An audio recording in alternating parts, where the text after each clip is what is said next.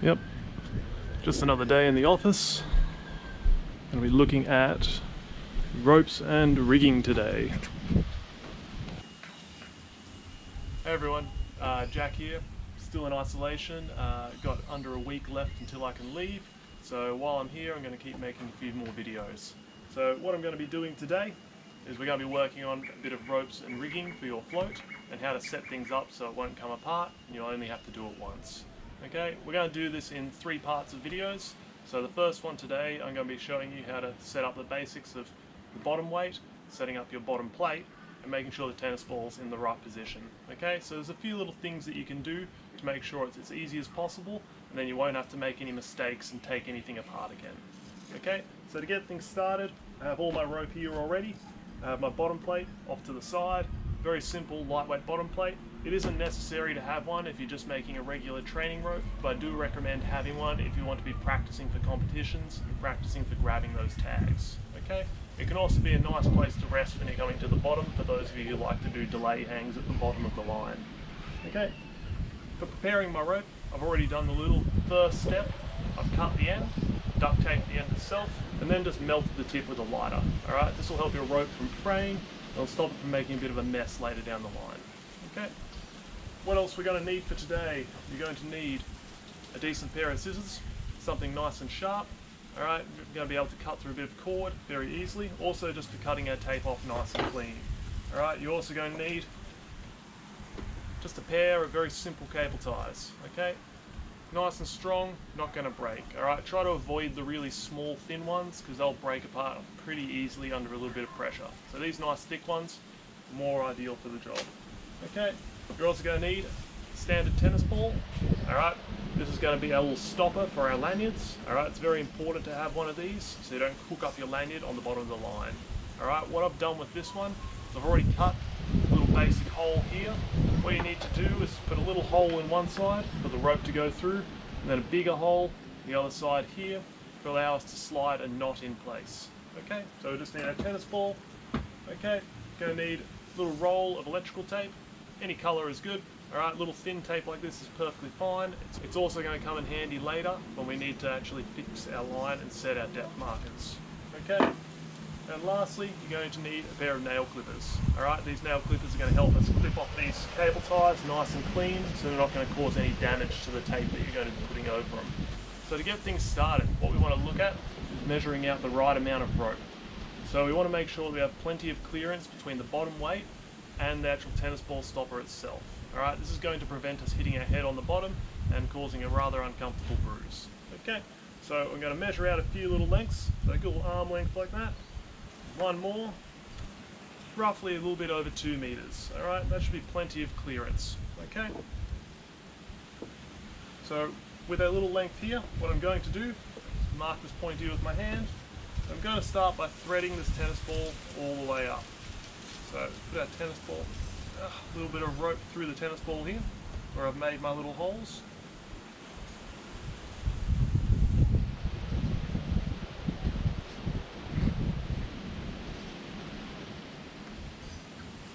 Thinner ropes are a little bit easier to do this with. This is a bit of a thicker rope that I use for teaching on level 1 beginner students. It's a little bit more comfortable for free immersion, but it is a little bit more trickier to set up.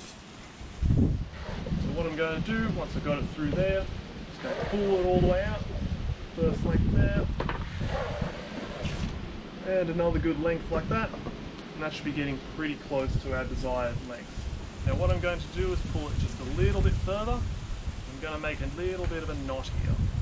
Okay, just a real simple knot on the rope. This is just going to act as a stopper. Okay.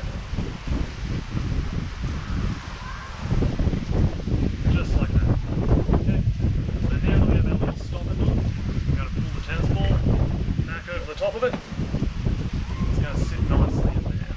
Now, what I advise against covering this all up with electrical tape right at the start.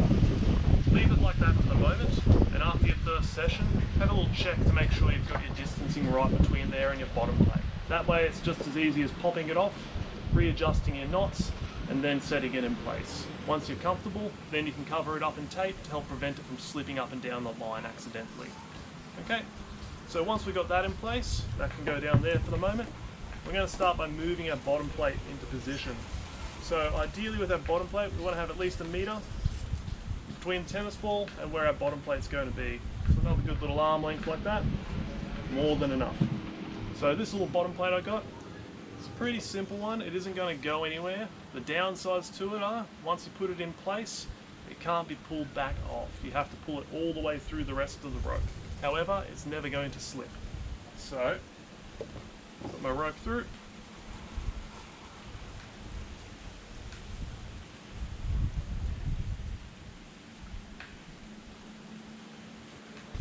Okay, so now we have our tennis ball in place and our bottom plate set and secured.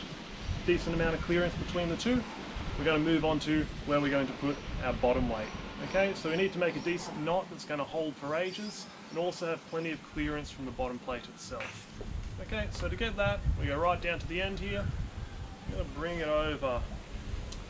Then we're just going to pull through, make ourselves a little bit of a loop.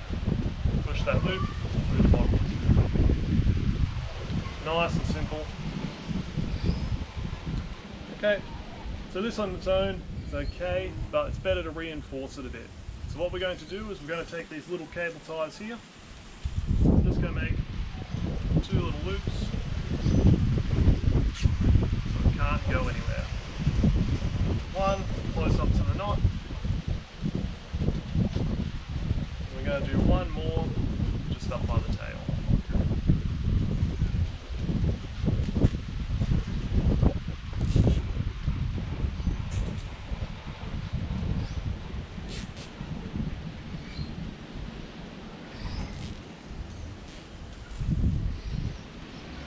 Should look a little bit like that. Okay, pretty simple. This is just going to stop the rope from slipping, alright, over time, and it's also going to keep everything nice and tidy. Now once we've got our cable ties in place, we want to cut them off nice and clean. Because we're going to cover this whole section in a bit of electrical tape, we want to make sure this isn't going to cut its way through. Okay, so we take our little bit of our nail clipper here, we're just going to move it along the edge here, just cut a nice clean segment off the end.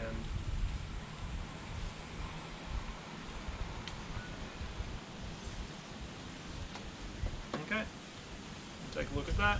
It's nice and clean, no sharp edges that are going to break off or cut through anything. Really nice and tidy finish. Okay, once we're done with that, we're just going to cover the whole thing up with electrical tape, just to give one extra layer of protection and also ensure that this will not come apart. So just cover this up. Any colour of electrical tape is fine. Generally speaking, it's good to keep a few rolls just laying around, just in case you have to quickly redo stuff. Preferably the best colours to have are black, red and yellow. Okay, just be aware that the deeper that lines go, you're going to be using something like red as a marker colour. It's going to change colour when you get down deeper, so it will appear much darker. So sometimes people prefer using white tape or yellow tape when they're down a bit deeper. Okay. So, that's the finishing point for our knot here. We've got our 3 points here. Tennis ball stopper, bottom plate, knot for our bottom weight. Now these 3 aren't going to be going anywhere. So from this point here, you can use a clip-on point for your bottom weight. That can clip on there nice and easily. Okay. Coming up next, what we're going to be looking at is we're going to be looking at measuring out the line and making sure we plot our points. So an important point to remember, this point here on the bottom plate is where your 0 is. So your 0 meters. Alright, this is where we're going to be measuring from. So in the next video, we're going to be looking at how we stretch it out, how you can do it on your own, and how we make our markings so they're not going to slip and so you don't get confused. Alright, so that's it for this section. I'll see you in part 2, and yeah, have fun setting up your ropes. See ya.